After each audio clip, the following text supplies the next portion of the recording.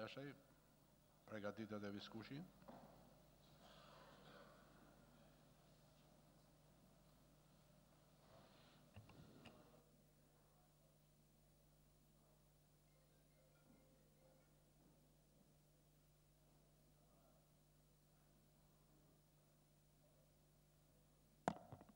Faleminderit zoti kryetar.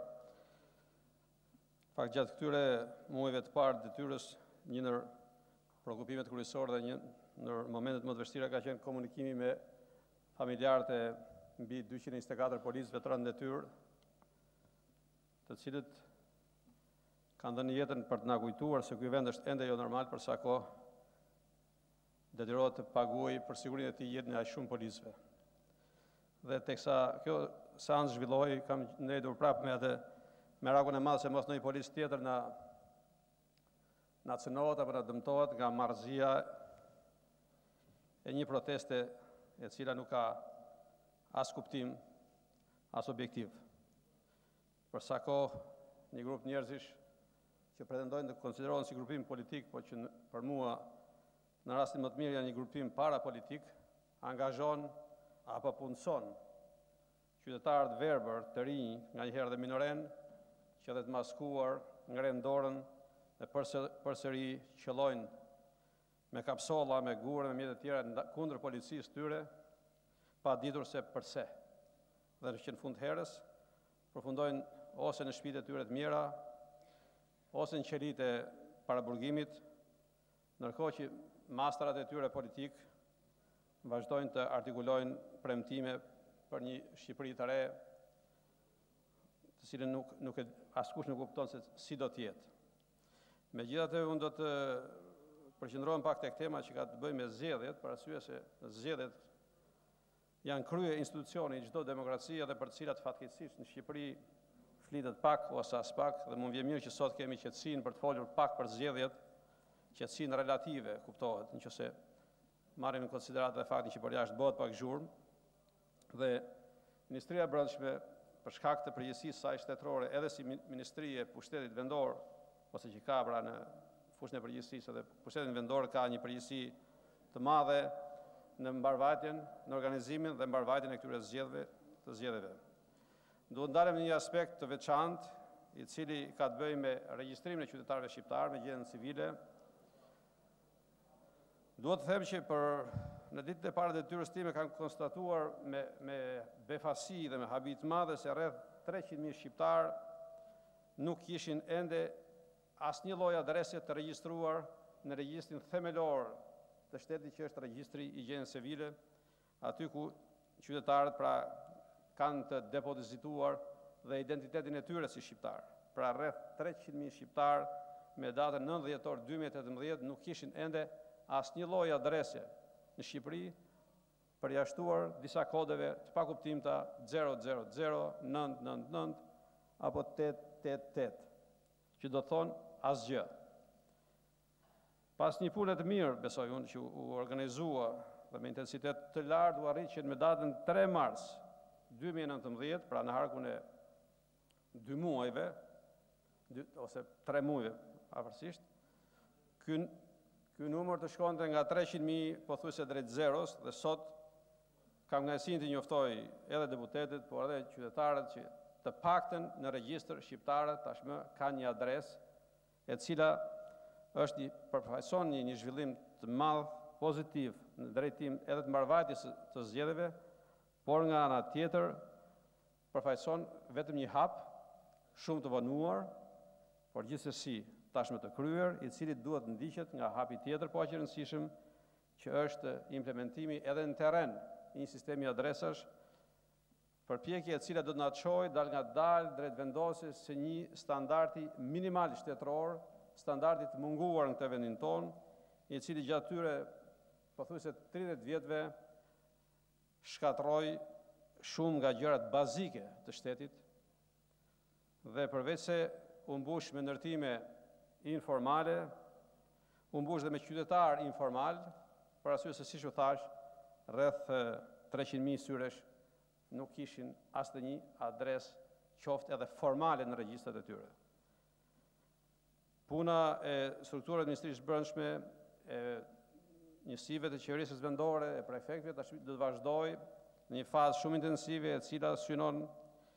që të vendosë në terren, pra fizikisht, në çdo derë shqiptare një adresë, në çdo rrugë shqiptare një emër, në çdo shtesh shqiptare një emër, dhe në çdo qytet apo fshat të Shqipërisë një emër,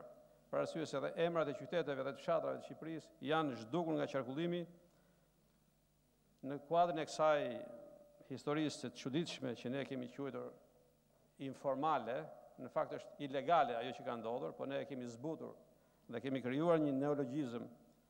që i themi informale, ndërtime informale, biznese informale e tjera me radhë. Në fakt të gjitha në gjuhë normale do të ishin të paligjshme, por ne e kemi relativizuar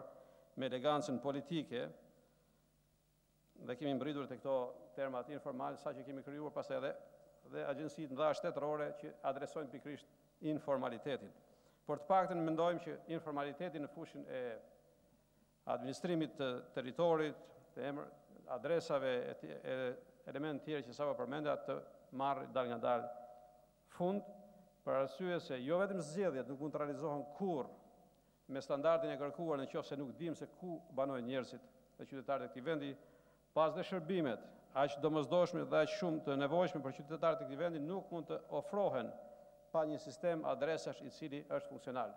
Besoj ju kujtohet gjithë para disa ditësh që gjykatat e Shqipërisë, për paradoksin më të madh, kërkonin në media adresën e ish presidentit të vendit për ta thirrur për një seancë gjyqësore. Është një detaj i cili na bën të ndjehemi jo vetëm të qeshim, por dhe të ndjehemi pak me turp se si kemi arritur që pas pothuajse 30 vjetësh përpjekje drejt demokracisë,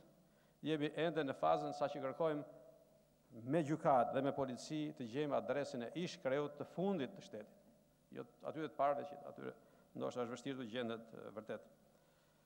Sigurisht që për të realizuar këtë, Ministria e Brendshme, dhe siç përmend edhe me bashkëpunim me organet e tjera të qeverisë vendore dhe me prefekturat, ka organizuar një proces dhe një plan masash ambicioz, i cili shpresojmë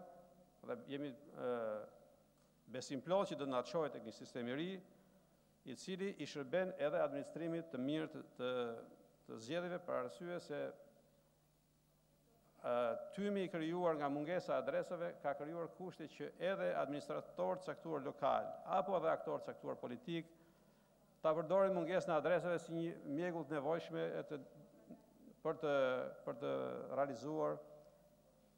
edhe manipulime të caktuara, transferime zgjedhësisht në mënyrë fiktive, shtime artificiale të listave zgjedhore e kështu me radhë, duke prodhuar efekte të padëshiruara edhe në procesin zgjedhor, nganjëherë edhe në rezultatin zgjedhor.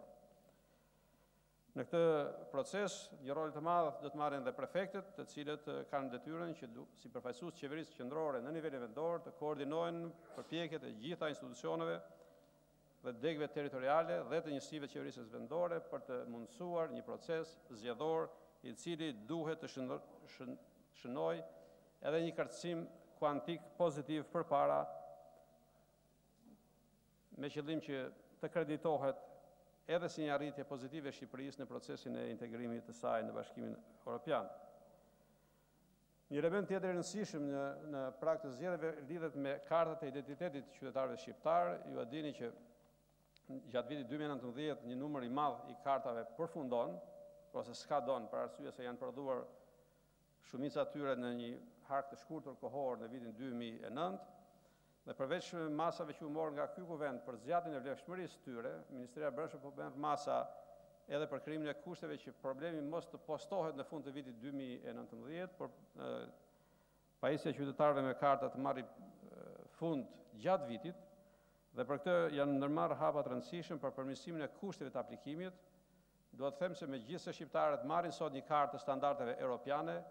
kushtet në të cilat ajo jepet, pra kushtet ku qytetarët aplikojnë apo shpërndahen, nuk janë në të njëjtin nivel me vetë kartën. Pra nuk kemi kushte europiane, ndonse japim një kartë europiane dhe ne kemi kërkuar dhe kemi tashmë po zbatojmë në terren masat të cilat çojnë drejt krijimit të mjedisjeve të reja të aplikimit për qytetarët. Ka filluar ky proces në Tiranë, ku janë ndërmarrë dhe janë kryer ndryshime substanciale sa i përket cilësisë së aplikimit për qytetarët. dhe ky proces do shtrihet në gjitha qarqet, edhe në njësi tjera administrative të vendit, me qëllim që qytetarët të marrin shërbimin e merituar në kushte europiane për kartat e tyre që janë të standardit europian, dhe politika dhe qasja që Ministria e Brendshme po ndjek në këtë është që të afrojmë zyrat e aplikimit tek qytetarët dhe jo të afrojmë qytetarët tek zyrat e aplikimit. Sigurisht që kjo do të ketë kosto, por kosto është plotësisht e justifikueshme përballë nevojave dhe pretendimeve të drejta të qytetarëve të këtij vendi.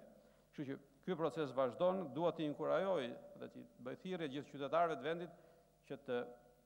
nxitojnë për të bërë aplikimet për karta dhe pasaportet e tyre, për arsye se data 31 dhjetor 2019 vjen shpejt dhe duhet të evitohen të gjitha radhët dhe presionet mbi zyrat e aplikimit në fund vitit që na ndodh jo rrallë. Njëkohësisht, në takimet që kam zhvilluar me kryetarët e bashkive të vendit, kam diskutuar dhe kam marrë prej tyre edhe një kërkesë të rëndësishme që ka të bëjë me qendrat e votimit. Dihet që vendi ynë për shkaqe të ndryshme të infrastrukturës, strukturës, nuk ka arritur ende që të ketë mjedisje të mjaftueshme për të organizuar zgjedhjet në mjedisje publike. Dhe një pjesë e madhe e qendrave të votimit në Shqipëri janë mjedisje private, nga i herë janë restorante, pjetore, mejhane, ku dita zgjedhjeve shndrohet një lloj rituali të pakëndshëm për shumë qytetarë, të cilët tek dera e lokalit ku shkojnë për të votuar ndeshin dhe me gjysmën e fisit të pronarit, shpesh herë intimidohet, shpesh herë vjen në kushte të vështira, por jo rrallë herë edhe heqin dorë nga votimi, kështu që ne kemi propozuar Komisionin Qendror të Zgjedhjeve që të aplikohet një standard tjetër, që të hiqet dorë nga qendrat e votimit që është pranë mjediseve private dhe të aplikohen qendrat mobile ose të lëvizshme të votimit. Është gati Bashkia e Tiranës për të aplikuar, por mendojmë që në gjithë vendin mund të aplikohet një standard tjetër, i cili aplikohet vendit Bashkimit Evropian, ku qendrat e votimit afrohen pikërisht në vendet publike, në vendet më të arritshme nga qytetarët dhe eliminohet rituali i vizitës tyre në restorante dhe në pjetore për të votuar. Faleminderit zoti ministër. Fjala për viskushin.